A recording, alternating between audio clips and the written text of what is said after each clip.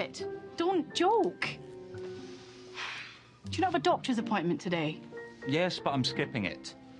I'm tired of being prodded and poked. Stuart, you're sick. You can't deny it. You've got to go.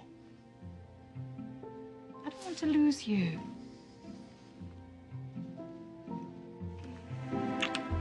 Christina, you know that's a man, not a bottle of vodka. So introduce us. I'm Stuart, her husband. Oh, you're married? You don't work here anymore. I'm going to go and call security. No, I'm here on business. Excuse me, McStrady. If you'll avert your eyes, I have a clandestine meeting in the secret sex room. I've been in there. Oh. Oh. Ew.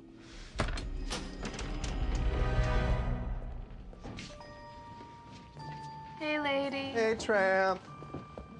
Shall we have lunch?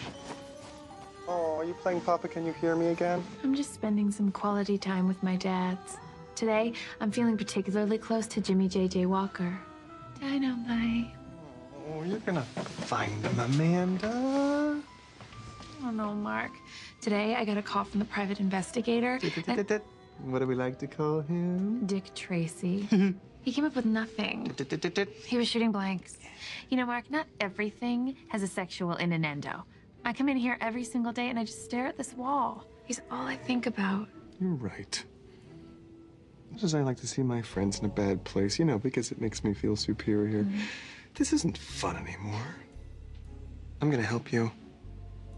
Returning to a higher power. A psychic? She's amazing. My first time, she totally figured out I was gay. So did the doctor who delivered you. Because I said so and I carried you for 9 months and ruined my body. How's that for an answer? I don't know why I can't. So sorry. If you ever have children, don't give them your number. Wait. Wait. Wait. Wait. Not to worry, you won't ever be having children. Oh, I'm sorry. Do you not want to hear the negatives? Because I just kind of say what I see. Linda, this is my apparently